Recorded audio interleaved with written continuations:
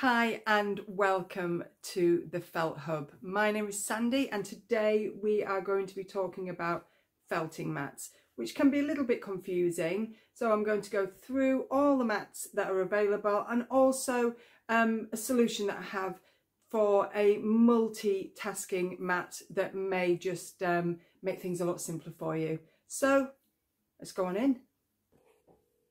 Let's talk needle felting mats. And so when we did the Corgi workshop, somebody mentioned to me about the brush mats, which I have here. And I have to say, I've only really tried it once and I just sort of kind of discarded it and thought, ugh, don't like that. So I thought I'd give it a fair chance and we'll have a go at it again today. So I'm going to start with the brush mat. And I think the brush mats were kind of, when I started in sort of 2013, these were quite popular because needle felting was, you know, really kind of new then. And Clover were their thing was to sell these brush mats.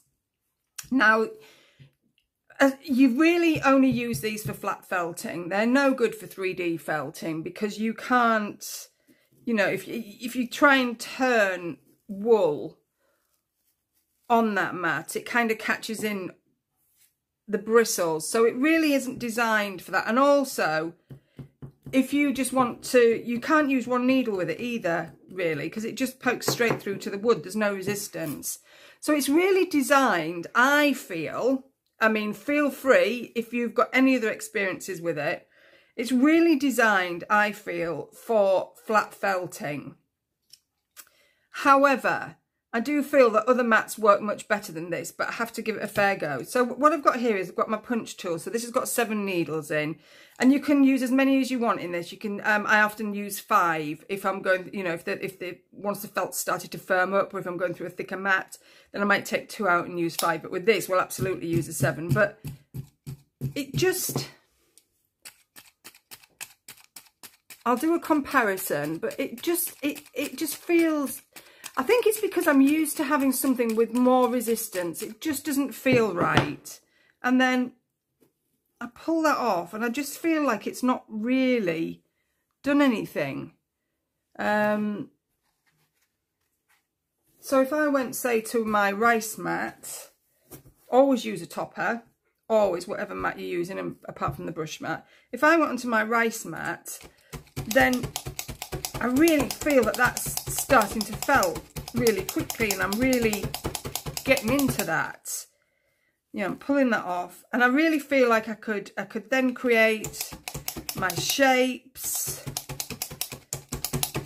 really, really quickly. And then going back to the brush mat again, and it just feels really like light. I feel like I'm going to be here an awfully long time. And I also, if you look, what it actually does as well, it leaves a lot of wispy wool. So, quite honestly, I've never really used it. And I can't see myself using it in the future, if I'm being honest. But if you have a different experience from it and you can give us some tips on how you found it to use, then you know, that all greatly received. But as you can see, it's not really for single needle use. It really is a flat felting tool. I suppose if you were making a flat coat to wrap around an animal and you wanted it slightly felted, you could do that. But anyway, so I'm going to get rid of that because I know I'm not going to get on with that. And that's why I obviously haven't used it before. So the things that you will probably have, there are rice mats, there are foam mats, and then in the shop I have these lovely wool felt mats. That's a 3mm, pure wool mat, and that is a 5mm 100% wool mat. So they're completely biodegradable, as is the Hessian, and you just obviously take the rice out and you use it again for your next Hessian mat. So foam mats are great. You know, in my kits I put the foam mats in, and they are really, really good. Again, always put a topper on. anything. This is just this is 30% wool. It doesn't have to be 100% wool. This is 30% wool. I think you can use linen as well. The project that we're going to be working on next is actually on this sort of cotton linen, which is quite a fine weave. So, you know, you can use something linen or a really light denim or a light cotton tea towel, anything really. But this is 30% wool, and I really like this. I've got 100% wool here as well. On the big mat that I've got here, that's a 30% wool sheet. So 30% is fine. You can flat felt quite easily. You can do everything that you need to do on a foam mat. And what I like about the foam mat is, again, something you can't do with a brush mat, is you can really sort of get stuck in and really get those pieces nice and tight before you start. And so this is good for 3-dimensional. It's good for flat felting. Now, with the 7-needle punch tool, you can flat felt with the 7 needles, but because it's quite dense and there's quite a lot of resistance, I would unscrew it from the top here and then just pop 2 needles out, and that will make all the difference. So yes, you can use that needle. So you can use the clover needles. That's got 2 in, but that works with 3. You can use an inline multi-tool. That works fine as well. One of my favourites is this one, which has got 3 finer needles in, equally spaced, sort of in a triangle. And that's a lovely tool. And also you can use that to build up the body, which I will show you. So that works well. So you can pretty much use every needle on a foam mat. And the same applies to, let me just find the topper for that. The same applies to the Hessian mat. But what happens with a Hessian mat is you've got a little bit more give there. So if you are flat felting,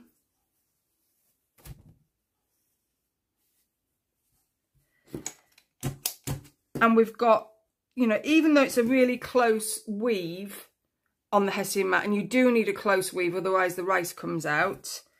You can use lentils are good as well. They would work. Anything dried like that, dried beans, anything. But I do like the feel of the rice because it sort of moves around and it's really flexible. But if you are flat felting, I mean, it's just the perfect surface. And if you're doing a picture and you're flat felting, this is perfect as well. And I really like the way that feels.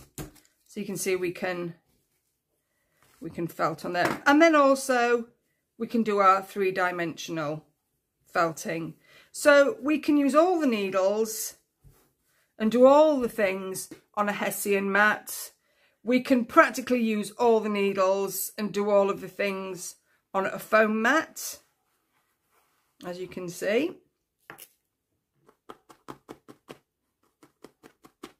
And that includes flat felting, and 3-dimensional. Yes, there will be kits for the seascape. Yeah, I'm going to put some wool packs together with some photographs because it's the seascape. Because it's quite repetitive.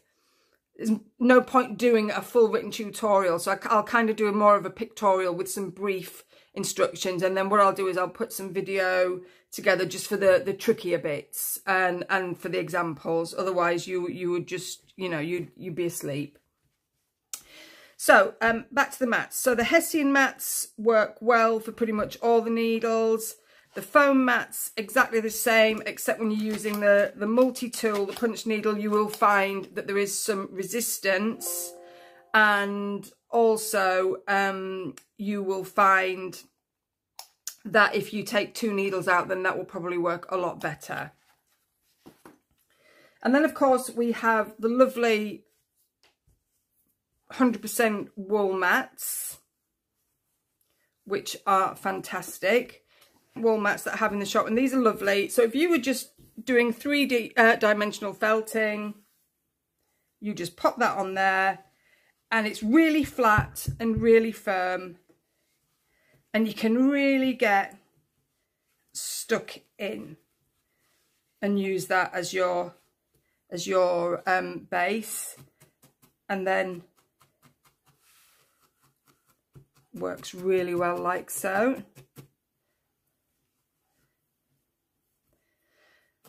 But what you can't do on that is you can't use a multi-tool because it's too hard. It's too hard, and the same goes for flat felting. You wouldn't do that. What you would do is you would use that as a base with a softer topper. So we've got our flat mats here. We have our foam mat, which pretty much everyone has.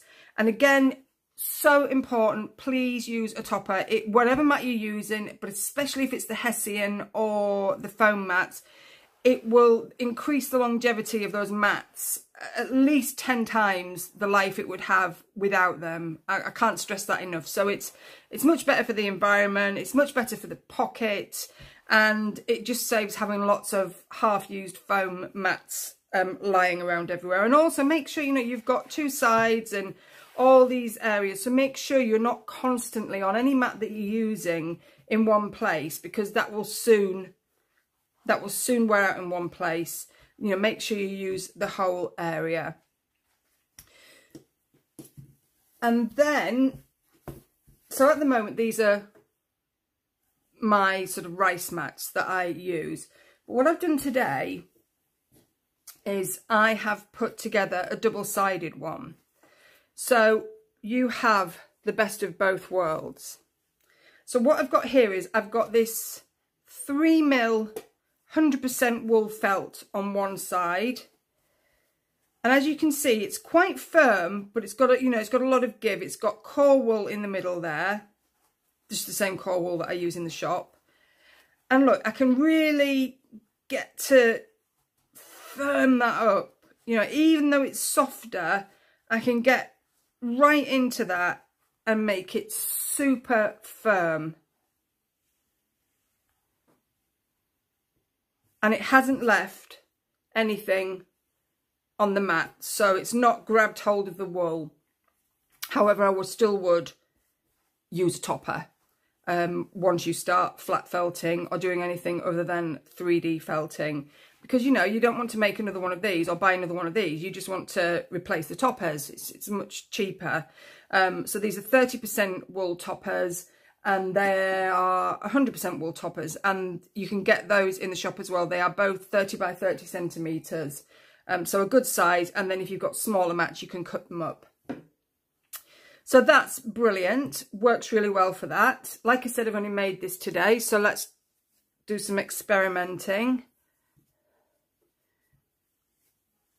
So I'm going to put that on there. So we're going to flat felt, so let's pretend we're making an ear. So I'll just do a really rough shape, and we'll start off with a single needle just to create that shape, and that seems to be working quite nicely. This is a 38 standard needle, so it's quite a robust one, and it seems to be going through the topper and into the mat quite nicely, not too noisy. And then we peel that away, turn it over, and then let's see how this side works with the 7 needles.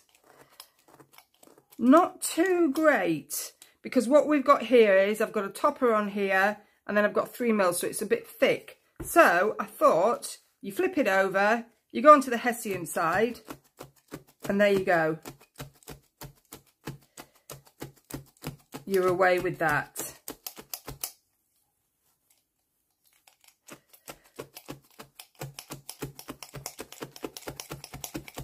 And again, once it starts to firm up, take a couple of needles out. These are just the same as the Clover tools, which you'll see in green, but they're cheaper. One comes from China, one comes from Japan, I believe. That's the difference. So there we go. So that's nicely felted. And I know if I'd used the brush mat, then to get to that point would have taken me a long time. I mean, that's still really not happening, even though I've firmed that up. Take that off, and you can see we've got a lot of fuzziness going on there immediately, which you don't get with these mats. And then once it starts to firm up, yep, we can use pretty much any tool we wish on this side. I'm just using all the tools today. Single needle works fine. That works well. Let's go back to this side. Let's just try this without. So yeah, you can use your punch needle on this, but I would definitely, if you're doing the flat felting, use the Hessian side, because it's just those needles will push past the holes inside that Hessian much easier. And like I said, don't always use the 7. I think what people sometimes don't realise is you get them with 7 in, but you don't have to use 7. You can use 1 if you want, but you know, 3, 4, 5, 6, 7, you know, reduce them as you go. Some of you might have 2, so have, you know, you have one with 5 in and then have one with the full lot to get it going.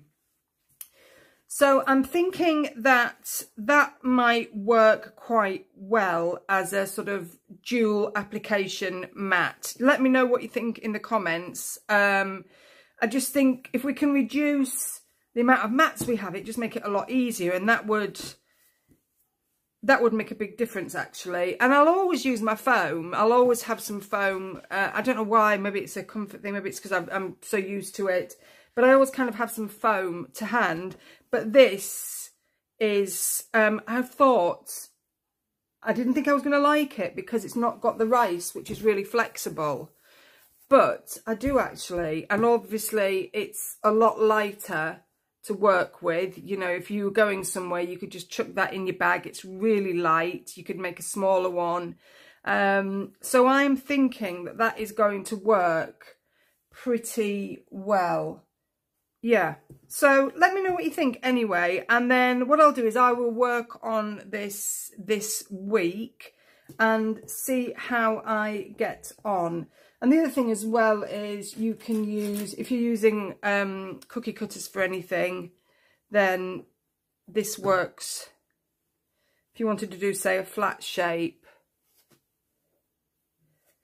this works really well, and you can still use a multi-tool to get things going. You might want to make a little brooch, so you might want that really nice perfectly shaped disc to add your details on.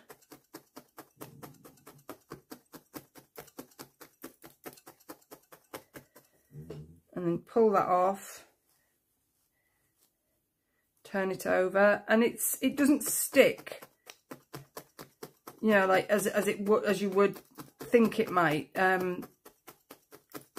because you've got this topper underneath, and it makes such a difference.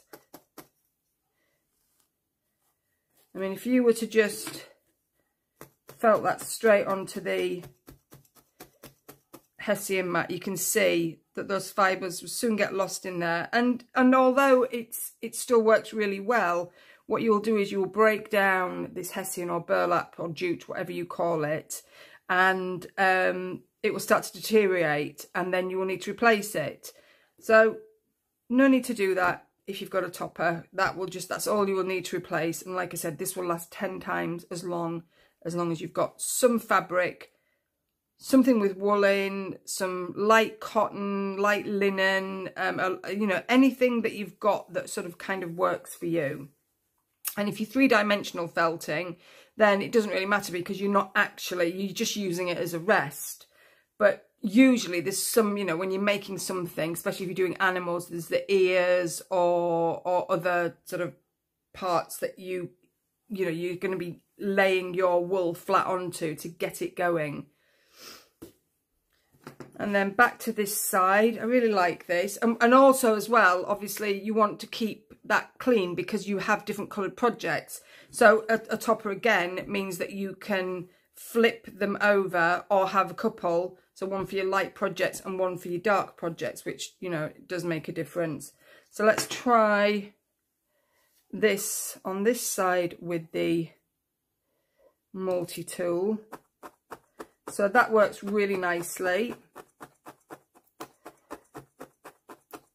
And I've got fine needles in there. These actually come with the 3 needles, and these are nice fine needles.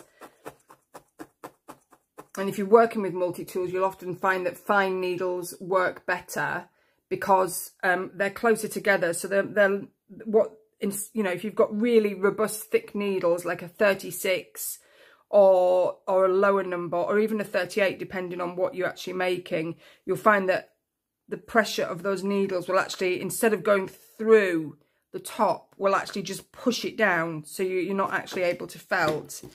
Let's see what we've got here. Try this. So yeah, so that's a bit more tricky. You wouldn't use the punch tool on that side for that project, but obviously a single needle would work absolutely fine. And needles do get blunt. Remember that. If you find that you're finding it more difficult to penetrate the top of a work surface, then, you know, if you've been using your needle sort of, say, for 5 hours solid, chances are it is getting blunt. So you can, you know, you don't need to dispose of it, but use it for something else and start, you know, get a new needle out. Yeah, that's all working fine. And then here, just 2 needles stuck together. I think they are 38s, although I'm not sure. And again, they work fine on there. So using this mat, I think, even though I didn't think I was going to like it without the rice, I think I actually really do like it.